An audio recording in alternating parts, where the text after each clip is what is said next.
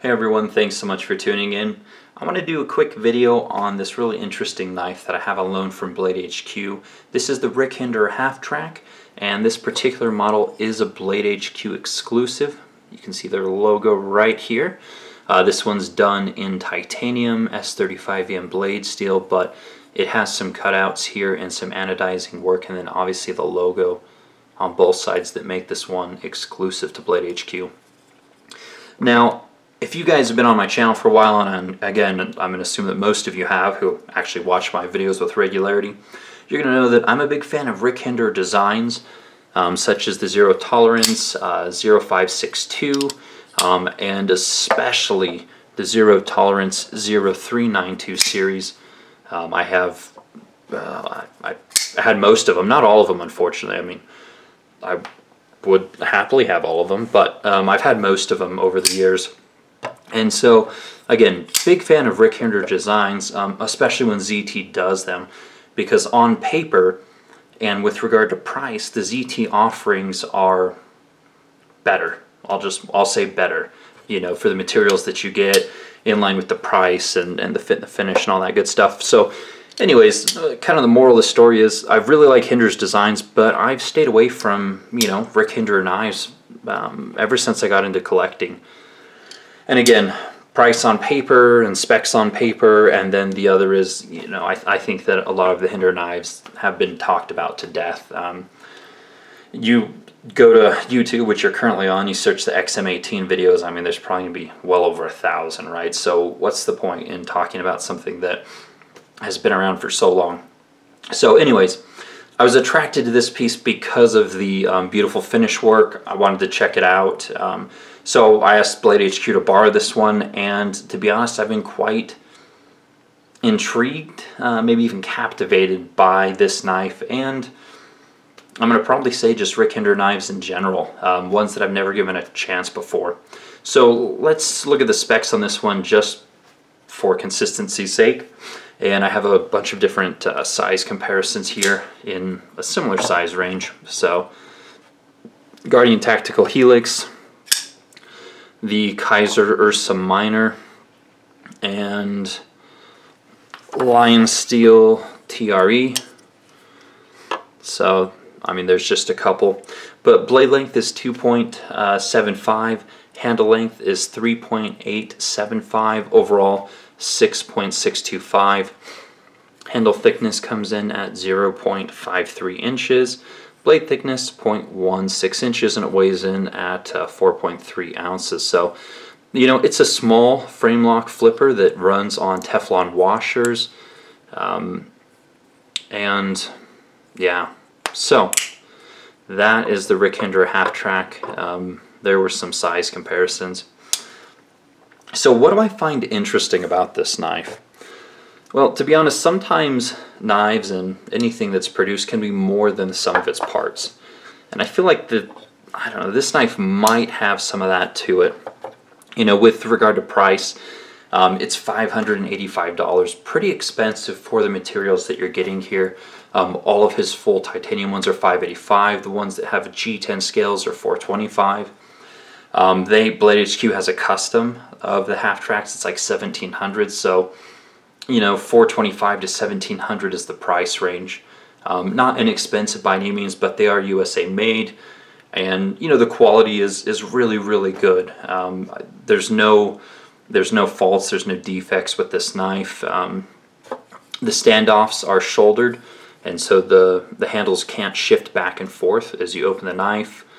Again, it runs on Teflon washers, which aren't as exciting as bearings these days, but it opens reliably and you know, fairly easily. The machining on the pivot screw is very fine, and so you can really dial in the exact spot or the exact tension that you want on the pivot with ease. Although one thing that I would caution is you probably need blue Loctite, because as I was flipping this thing, the pivot did come loose. The blade came off center and it hit the frame.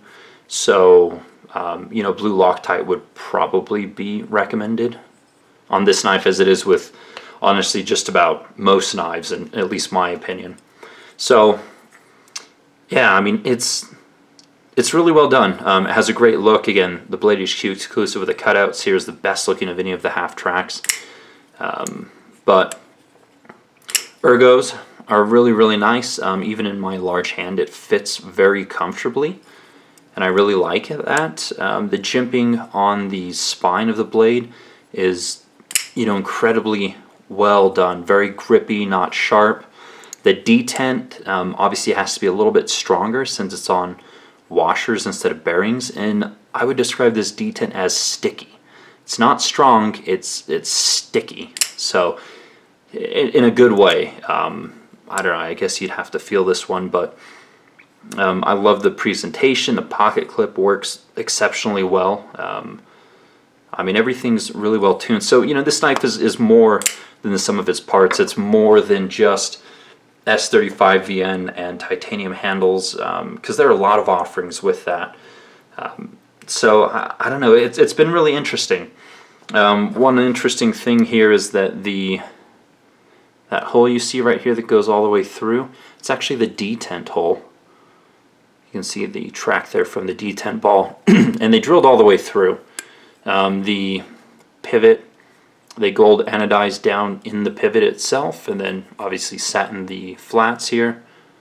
So I don't know, I almost feel like I'm drinking the Kool-Aid a little bit because of how much I like this knife. And you know, people get really upset when you say drinking the Kool-Aid, but I mean, it happens as everyone's, you know, if everyone tells you it's a really nice knife, or it's a really nice watch, or it's a really nice pen or car or whatever, if that's what you keep hearing from everyone, it's slowly going to affect your own opinion over time.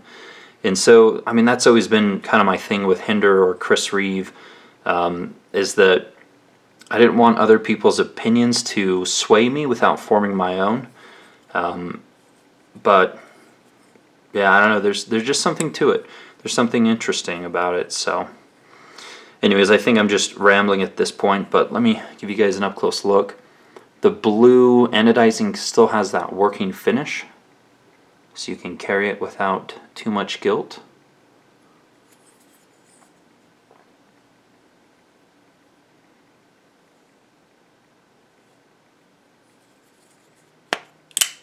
Sometimes I slip on this one. I would obviously enjoy some additional texturing here, but I don't mind that this is on washers. I mean, it opens reliably without really any concern for the most part. Obviously closing, you know, it's not going to be your drop shut action, but not really a big deal. So it just feels like a working knife. It really does have that, I don't know, that quality to it, whatever that is, you know, if it's the Hinderer secret sauce or whatever. But anyways, I just want to share this one with you guys. Obviously I've rambled a bit about it, because I mean, even my own thoughts are not super concise on this knife. It's more interesting and it's more enthralling than I thought it would actually be. And if I could keep them all, then yeah, I would certainly add this one to my my collection. But at this point I need a downsize, not increase, so you know, obviously buying this one wouldn't really help. So anyways, thoughts, comments, let me know. You know, I'm sure that most of you guys watching have tried a Hinderer at some point. You know, what have you thought? Did you like it? Did you keep it? You know, in the marketplace today, you can find a lot of knives with titanium handles and S35VN blade steel for significantly less expensive. Are they going to be as nicely machined as this one? Maybe, probably not. Are you going to be able to use them as a knife as well as this one? Yeah, I think you absolutely are. So anyways, I'll leave it there before I ramble any further, but thanks so much for watching. Take care.